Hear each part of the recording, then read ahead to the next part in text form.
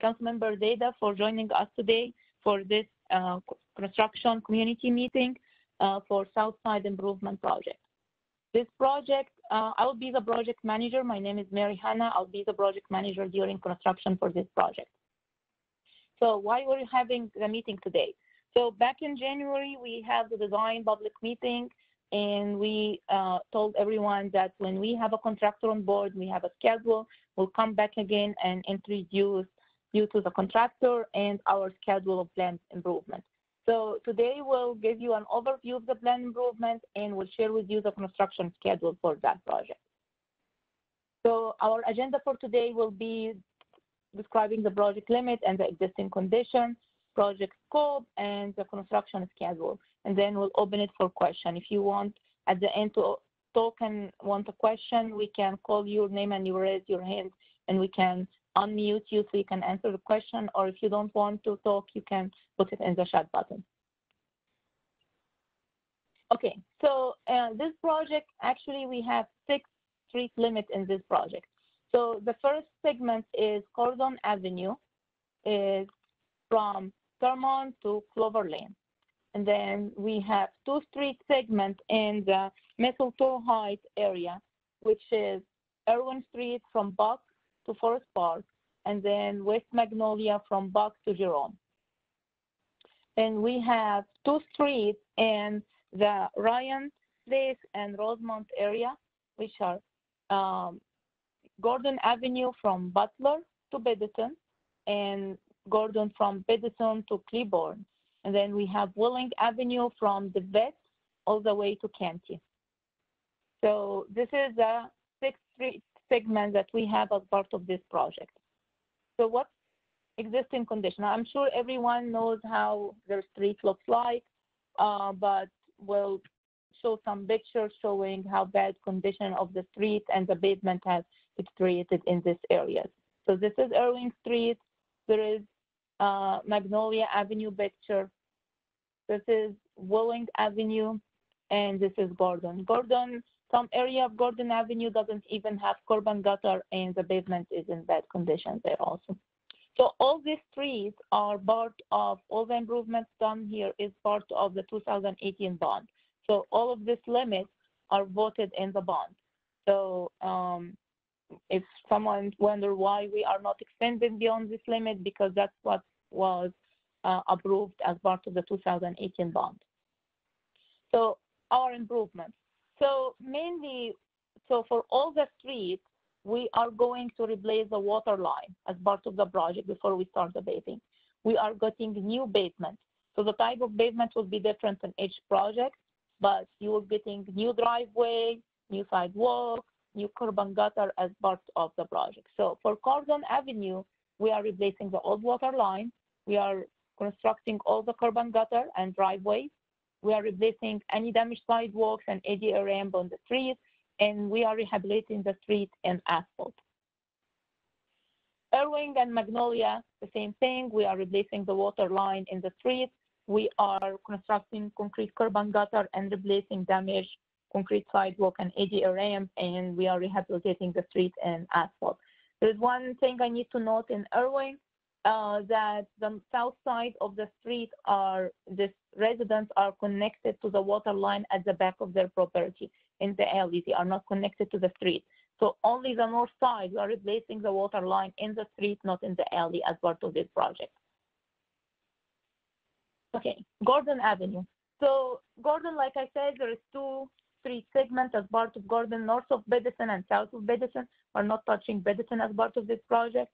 So the segment south of Bedison is going to be in concrete pavement. The segment north of Bedison going to be in asphalt. And the reason they are 2 different sections is when we checked what is the pavement in the street with the scores, we found out that the segment of Gordon south of Bedison actually have a concrete base. The one at north only asphalt. So we are replacing whatever existing we are matching. So if you originally had concrete, you're going to get concrete. If you originally had asphalt as a pavement, you're getting asphalt. We're also replacing the water line from Butler all the way to Cleburne. and we are reconstructing the concrete curb and gutter and driveways and the sidewalk on both sides. The other thing we're also doing as part of Gordon, if you see on the map, this green line is the proposed sewer line.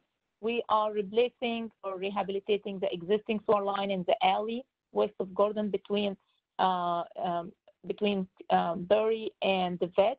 We're replacing the segment of sewer, sanitary sewer.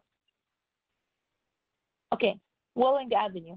Welling is actually going to be also concrete, same as the segment of Gordon, since the existing also basement is there to have a concrete base. So Welling Avenue will be in concrete paving. We are replacing the water line in Welling. We also replacing all the sidewalk and ADA ramp on both sides if they are damaged. If they are in good condition, we are leaving them alone, of course. So we are going to also replace the sewer line in both sides of Welling between Loudon and to almost Berry on the west side and south of Bowie Street on the east side. So also in the alleys, we're going to do sanitary sewer in Welling. So how is this improvement will look like? So here's a picture of project we recently finished within the city. So this picture showing the scope, how the asphalt street will look like. You can see all the curb and gutter and the driveways and the sidewalk will be in concrete. The street itself will be asphalt. This a big picture for another project we finished also, but this street is in concrete basement, so the street will be in concrete. So this is a picture of recently improved driveways. This driveway in a concrete street, the other one is an asphalt street. So it got, in both cases, even the street is concrete or asphalt, in both cases, you are going to get concrete driveway and sidewalk. This is a picture showing the sidewalk along the street we improved recently and an ADA ramp. The ADA ramp will be different. Every location have different type of ADA ramp. It has to fit the intersection. So the ADA ramp will be different based on the location. So it should be only that kind of ramp. We have several kinds of ramps. So the other thing we need to discuss is the project schedule. So before I talk about each street when we are going to start the project, I want to make sure that we all understand that this project is almost a year and a half of duration. So from the day we start, we're not going to finish until the end of next year. So by end of December, maybe even January of next year, of the year after 2022. So that is a long duration, and we don't know what's going to happen during construction. There is a lot of unknown. There is rainy day, may delay construction. We can find an unexpected utility or any delay. So this is our estimated schedule for now. It can change. We may start a street before the other. We can make sure that you're going to be informed before we start in front of your house. But we may, instead of, we're going to start Gordon. If something happened, we didn't start, we can start Magnolia or Gordon. So we have 6 streets. We can start any one of them, and the order can change during construction. So, in the sequence of construction that we have to start the utility first. So the first thing we're going to happen in any of the 3 segments that a utility contractor will move in to install your new water line and sanitary sewer. After they finish all the new water line and the connection, you're putting your new meter, new connection, everything, and everything is working, and they move out of the project, the paving contractor will move in. So they are not going to do like 2 things at the same time. We cannot do the utility and the paving at the same time. We have to finish one completely for the whole length of the project, and then we move to start the paving. So you should receive as a door hanger a 7-day notice before we start the construction and a 1-day notice. So as soon as we move in and we are planning to start the construction in front of your house in the street, you're going to receive a notice, a 7-day notice that we are planning to start. During the installation of the water line, you may have interruption of the service. We will going to inform you of any of that. We'll send you notice. We'll have an inspector there. We'll keep you informed as much as we can with all the with what's happening with the project. So I want to make sure that this date is our schedule for now. Things can change, but we will do our best to update the website or to send you notice. And if you will have a contact information at the end, so you can even contact us if you have any question or any concern. So the contractor is planning to start on September 28th and end of next month. So the first tree they are planning to start is cordon. So they're going to start with the water line there, and then after they finish all the water lines, the paving will start.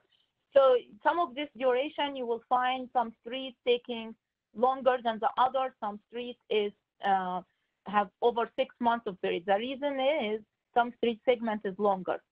And also, if it's concrete, it will take way longer than the asphalt to be done, because we have to cure the concrete. We need to have the street before we move to the other half. So all this have an effect on the duration, how long is the construction will be in front of in that street. It shouldn't be in front of your house all the time, but of course it will affect your travel and in that street. So for cordon, we're going to start in end of September until February next year. For Magnolia, the plan, as soon as we finish the water line in cordon, they're going to move to Magnolia to start the water line. And as soon as the water line in Magnolia is finished, the Irving Street is going to start. That's why you can see some overlapping in duration. So there is two contractors technically working at the same time. So one is working on the utility and the other will be working on the paving. So you won't have like downtime. So and Gordon is not going to see any activity until January, so in the new year, unless something happened and we move Gordon to the beginning. And then Welling is going to be until almost June of next year. So I know it looks long time, but it is construction and it takes a while to finish all the three segments. So our plan for now for the schedule is to finish by December 21st. Okay, so I know I went to the presentation quickly, but first I want you to have my contact information and the project inspector. So since this project is for construction, we already have an assigned inspector. So if he's going to be on the site way more than me. So if you have an issue or anything, I'm sure Will won't have a problem with you contacting him directly. We also have the contractor today online with us in the meeting if you have any questions. So at this point, I'm going to ask Jeff and Raul if we have any question in the chat, and I need to answer. We do have several in chat already, so we'll start at the earliest and work our way forward. The first one is asking about changing to concrete the north side of West Edison because the asphalt disintegrates pretty rapidly and leaves large holes. No, okay. So when we went with the bond, I cannot change the scope of the project at this point. And the asphalt you see in the project currently, this asphalt is very, very, very old. Some of these street segments are over 25 to 30 years old, and we have not been maintaining them. So this is not going to be the case with the asphalt. Some of the picture I showed you here in the scope, this picture, some of the streets is over a year, 2 years. It's left. Is this asphalt we're going to do is not the way you are seeing it. It's not like maintenance. That is a complete reconstruction of the street. We're doing a new base, and it's on top of that base, you're going to get the asphalt. So it's the minimum time until you can start getting holes in the street is at least 10 years, maybe more. So, and the city is going to make every effort to maintain its streets. Okay, the next question is Thomas Place. It's a cross street on Curzon. Also needs to be redone. There are holes, no curbs, lots of cracking. Where would they go to officially make a request for that? Who would they contact? So I think we need to contact DBW customer service to log their request, but I cannot add a scope to the project. That's what I'm saying. These streets are 2018 bonds. They are voted on, this street limit. So if you want your street to be done or maintained, or if you have an issue, you can contact DBW customer service. I don't know, Jeff, do you have the phone number for the customer service or the email? I think that they went to the city website. It is there. It is on the city website. It's the phone number is 817-392-1234. And you can also use the My Fort Worth app, which is My FW in the Google Play Store or the Apple Store. And it will allow you to submit issues with streets as well. Yes. Okay, the next question. Will the houses on the south side of the 2300 block of West Magnolia get new water lines in the street or the alley? And will those new water lines be underneath the sidewalk or the street? So the water line, if we are replacing the water line, all the water lines in this project will be in the street. So if you are currently connected to the water line in the street, you are getting a new water line. If you are connected to the back, to the alley, we are not replacing that water line. So if you are currently connected to the front, you will get a new water line, a new meter and everything. It's a smart meters. The one that's connected to the back, we are not going to the alley at the back of Magnolia or Erwin. Mary, this is Brian Sherab. I just wanted to say the 2200 block is served from the front. The 2300 block is served from the back. So east of Forest Park will get a new water line. West of Forest Park will not in the street. Yeah. Thank you, Brian. Okay, the next question is there parking advice during construction? So we'll let you know. So if we are working on the street, in that segment, you cannot park in the street. It will be very difficult to have the construction equipment during construction and you park in the street. So during that time, the parking in the street will be limited. It's for safety and for everyone.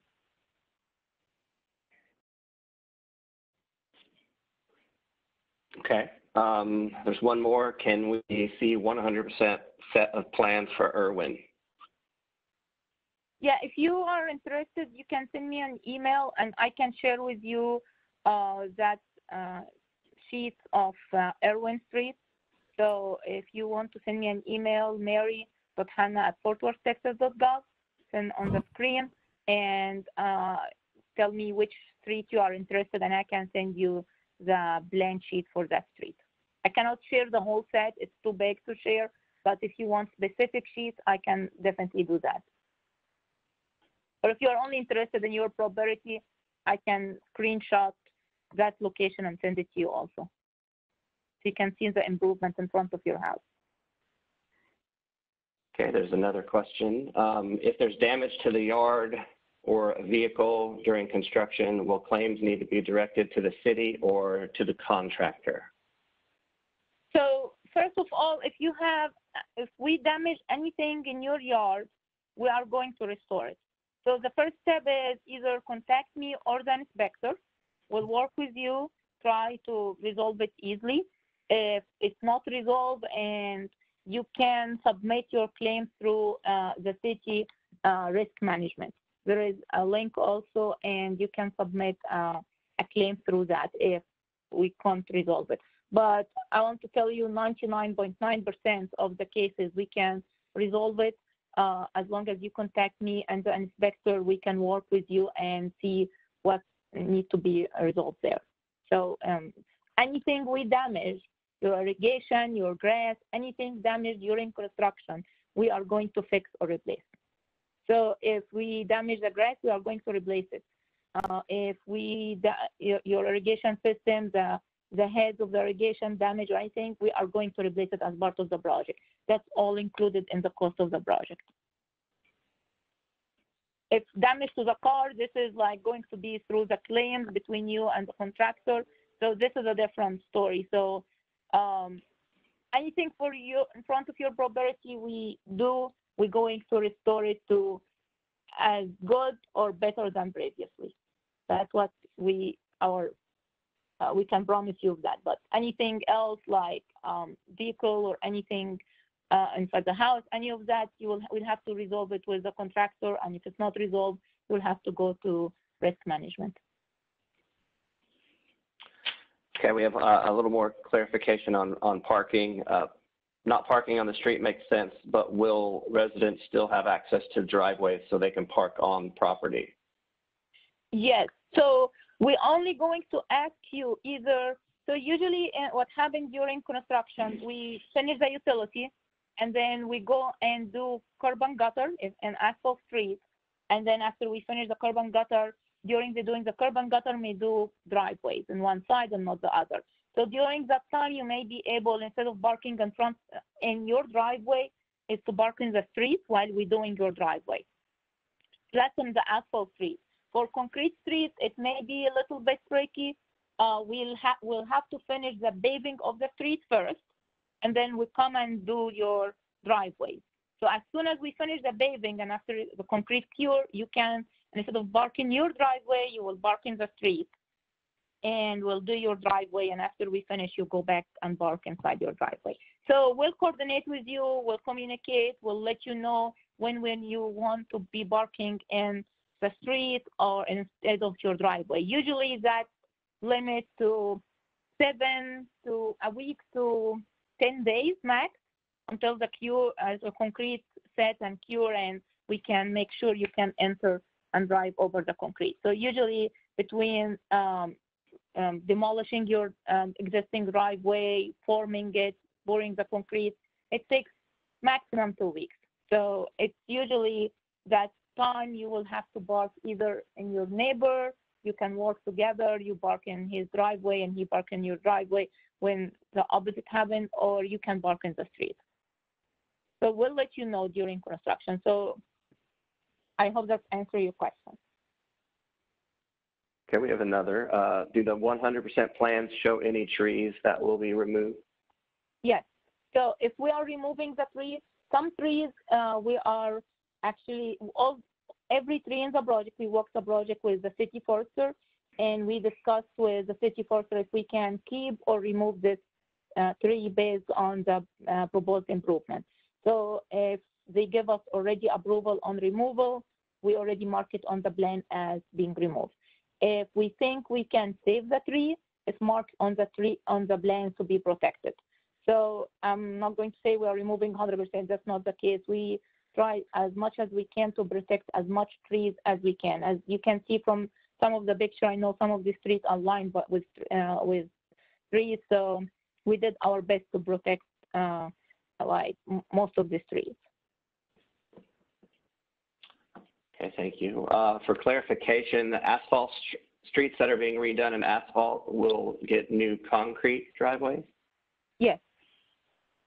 So the streets only will be in asphalt, but all the curb and gutter, the driveway, the sidewalk, everything will be in concrete. Yes. Okay, that's all the questions we have in chat at the moment. Oh, got another one. Just the approach. Oh, yes, yeah. So we are placing the sidewalk all the way to the back of the curb. So the limit of the driveway will, sorry, I meant to mention that all the driveway will going to be replaced to the back of the sidewalk. So, so at least the length of the driveway will be around 9 to 10 feet. So that's the standard length we have. Some area will be more than that, but not less than 9 feet. So, and also the width of the driveway. So if you have less than 11 feet driveway, we we are going to make it 11 feet. So if your existing driveway width is 10 feet or 9 feet, we are making it 11 feet. Okay, will you ensure that angles of the driveway are not going to bottom out the cars?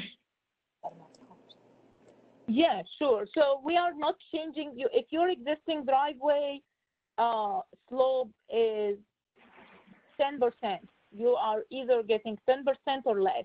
If your existing driveway is 20%, you are getting 20% or less. But we are not changing the street elevation to change the driveway slope. So we are keeping the street elevation almost the same as it is, as much as we can. So we are not changing the driveway slope.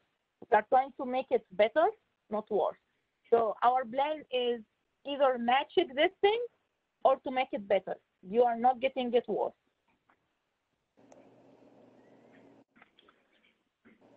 Thank you. So no more questions in chat at the moment. Raul, do you want to ask about Spanish, Raul? Sí, si alguien que habla español tiene alguna pregunta en este momento, puede hacer la pregunta a través del chat.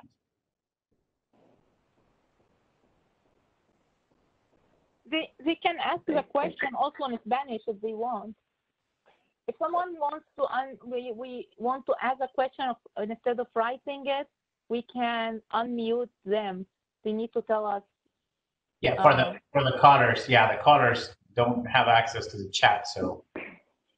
Yeah, we have seven people who have called in. I'm gonna unmute them when we're ready for that, and they can ask any questions that they may have. We have not done this yet, so if as a call-in user, just tell us your name one at a time if you can, so we can hear everyone, and then ask your question. I'm going to go ahead and do that now, one at a time. Y si alguien que habla español tiene una pregunta, también la puede decir en voz alta. Okay, all call-in users are unmuted. If anyone has a question, please ask. So if you're calling from your phone, we don't know who you are. So if you want to ask a question, you can. Hi, I have a question. Sure. On the sidewalks, if there is foundation problem, is that up to the homeowner to fix out of pocket, or will the city come and repair those issues, those foundation issues? Yeah, this is your, yeah, it's outside of right of way. Any improvement we do is in the city right of way. So we are only doing the sidewalk, not the foundation for the houses. Right, but in the future, if the foundation on the sidewalk is to crack, because there's a lot of foundation issues in that area, in the Gordon area. So if that were to ever crack due to liability with, people walking through your sidewalk, is that a homeowner responsibility or is that the city responsibility? Okay, so according to the current city ordinance, I know the city may change that in the future, but according to the current ordinance, it is the homeowner's responsibility. I don't know what will happen in the future, but I think the city is looking at changing some of this ordinance. So I don't know what will happen in the future, but as it's now, the ordinance calls for the homeowner responsibility to fix it. And I'm just, at first I thought, oh my gosh, she's hard to understand. But then I thought, just, she's good. Mm-hmm. And I'm thinking, he is obviously speaking a language beautifully. So in saying that, are we able to opt out of the sidewalk repairs or additions? No. I understand what are you saying, and I'm sorry, no. We have to do continuous sidewalk. No one can opt out of the sidewalk. That's not optional even. Okay, thank you. So, Mary, one person has missed a good portion of the sidewalk, of the presentation. They're asking if it will be posted on the city's website. I'll go ahead and answer that. Yes, we will. We are recording it. So we'll have it posted on the project page probably within a few days. It'll be on the city's YouTube channel as well. So. YouTube page. Mm-hmm. Okay. So I see another chat came in, Jack. Yeah, it says if they don't currently have sidewalks, are we adding them? Yes. So this project is different. So mainly 90% of the streets already have sidewalks. They are in bad condition, so we are replacing them. If there is a gap in the sidewalk, we are filling this gap with new sidewalks. Something is sticking out of your pants. Are y'all adding sewer drainage to areas where water accumulates? I would like for somebody to be saying that. No. No, we are not doing any storm drain improvement to the area.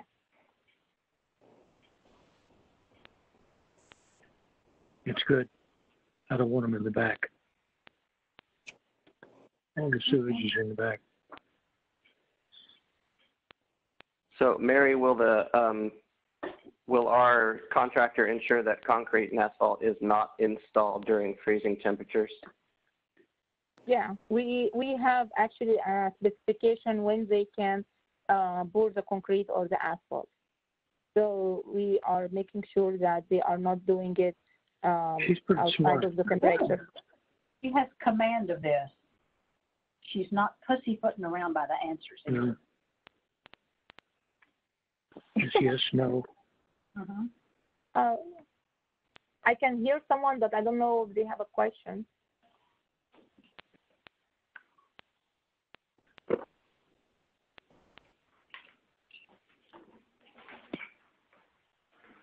So I don't see anything else. Go ahead, Mary.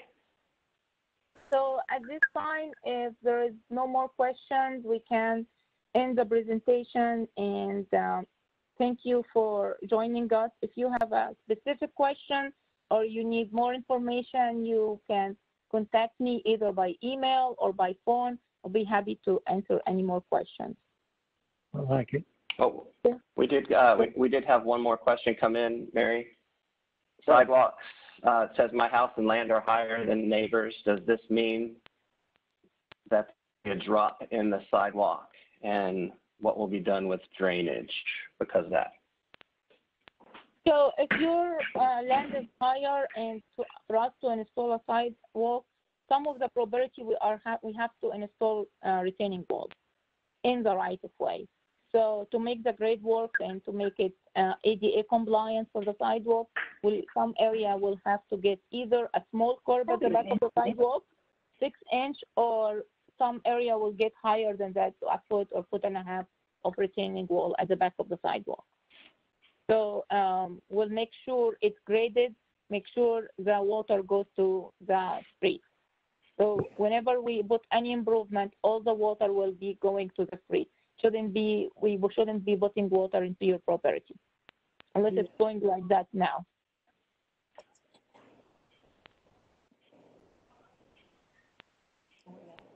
Any more questions? Good to talk to you, Mary. Thank you. Thank you for joining us. And thank you all. I will end the recording now and the presentation. Thank you. Thank you. Thank you, Mary. Thank you.